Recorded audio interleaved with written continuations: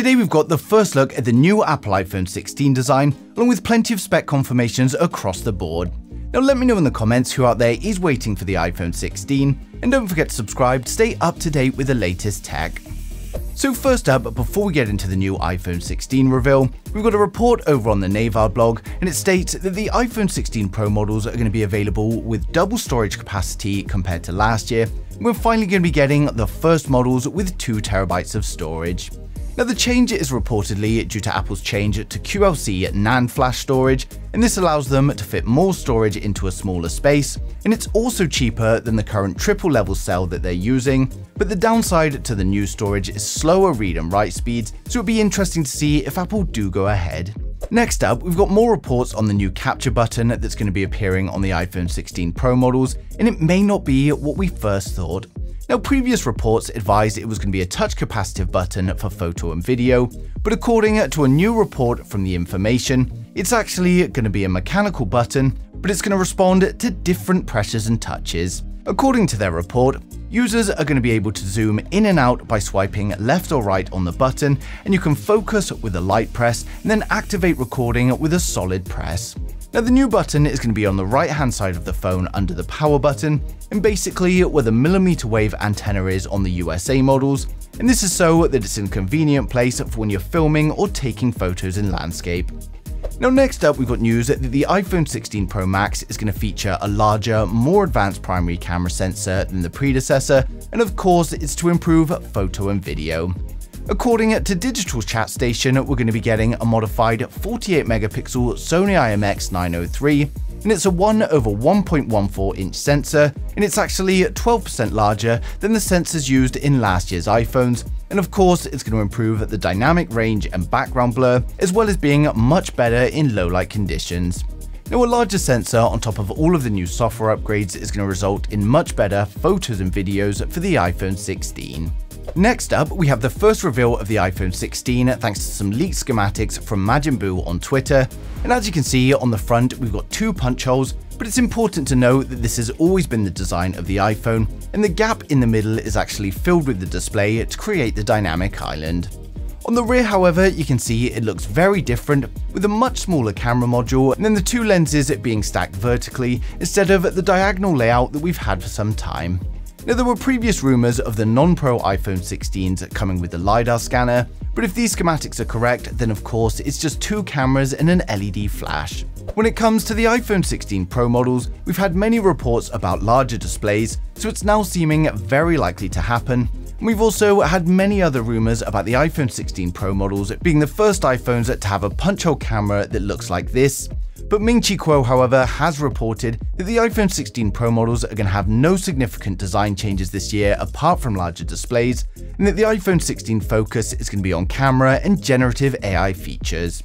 Now Ming-Chi Kuo has proved himself to be a very credible source, so for me this pretty much confirms that a punch hole camera is not going to be happening on the iPhone 16. Now for those of you excited for the iPhone 16 series, we're now going to run through the full specs, design, and the expected pricing for each model in the range to help you guys decide which one is right for you. For my regular viewers, you guys have seen this, so just skip to the next video, but if you're new here, then make sure you hit subscribe now and we'll get right into it. So first up, we have the standard iPhone 16. And with the standard iPhone 16, we get a 6.3 inch OLED display, but unfortunately, this is still going to be an LTPS display. The iPhone 16 is going to have a taller aspect ratio than last year, and it's going to be protected by Ceramic Shield 2. We get the new dynamic island, which covers up the 12 megapixel selfie camera and Face ID sensors. And then on the rear, we've got a 12 megapixel primary camera and a 12 megapixel ultra wide. It's powered by the A18 chipset, and it's likely coming with 6GB of RAM and up to 512GB of storage. It's also powered by a 3450 mAh battery with 30W fast charging, and it's going to come with advanced 5G, Bluetooth 5.3 and Wi-Fi 7. Now it will of course ship with iOS 18 and is expected to launch from around $850 in September 2024. Now next up, we've got the iPhone 16 Plus. With the iPhone 16 Plus, we get a 6.9-inch OLED display, and again, unfortunately, this is another LTPS display. It's got a taller aspect ratio than its predecessor, and is protected by Ceramic Shield 2. We get the new dynamic island, which covers up the 12 megapixel selfie cameras and Face ID sensors. Then on the rear, we've got a 12 megapixel primary camera and a 12 megapixel ultra wide. It's powered by the A18 chipset, and it's likely going to come with a choice of 6GB of RAM and up to 512GB of storage.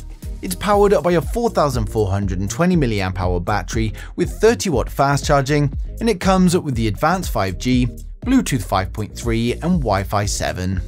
Now, of course, it ships with iOS 18, and it's expected to launch from around $950 in September 24. Next up, we've got the iPhone 16 Pro. Now, the iPhone 16 Pro has a 6.3-inch 120Hz LTPO OLED display. It's got a taller aspect ratio than its predecessor, and the Pro is protected by Ceramic Shield 3. We get the new dynamic island, which covers up the 12 megapixel selfie camera and Face ID sensors. Then on the rear, we get a 48 megapixel primary camera, a 48 megapixel ultra wide camera, and then we've got a 12 megapixel tetraprism camera with 5x optical zoom. It's powered up by the A18 Pro chipset, and it comes with 8GB of RAM and up to 1TB of storage. And it's also powered up by a 3450 mAh battery, and fast charging is still unknown at the moment, but we do expect some improvements. And of course, it comes with the advanced 5G, Bluetooth 5.3 and Wi-Fi 7. It will of course ship with iOS 18, and is expected to launch from around $1,100 in September 2024. Now finally, we save the best to last, the iPhone 16 Pro Max. With the iPhone 16 Pro Max, we get a 6.9-inch 120Hz LTPO OLED display. Again, like the other phones, it's got a taller aspect ratio than its predecessor, and it's protected by Ceramic Shield 3. We get the dynamic island, which covers up the 12 megapixel selfie cameras and Face ID sensors. And then on the rear, we've got a 48 megapixel primary camera, a 48 megapixel ultra wide, and a 12 megapixel tetraprism camera with 5x optical zoom. It's powered up by the A18 Pro chipset. It comes with 8GB of RAM and up to 1TB of storage, and it's powered up by a 4500 mAh battery. As with the 16 Pro, we don't know the fast charging at the moment, but we do expect to see some improvements. Now, it comes with the advanced 5G, Bluetooth 5.3 and Wi-Fi 7, and it will of course ship with iOS 18, and this one's expected to launch around $1,300 in September 24. So overall, the iPhone 16 series is looking like a great new addition to the lineup, offering plenty of upgrades to the specs, and we could have a slightly new design. With everyone working towards AI inclusion in phones, I imagine Apple is going to be doing a lot of the same and offering more functions via Siri, as well as more image processing using things like AI generative fill, and a larger camera sensor on top of all this is going to greatly improve the photography.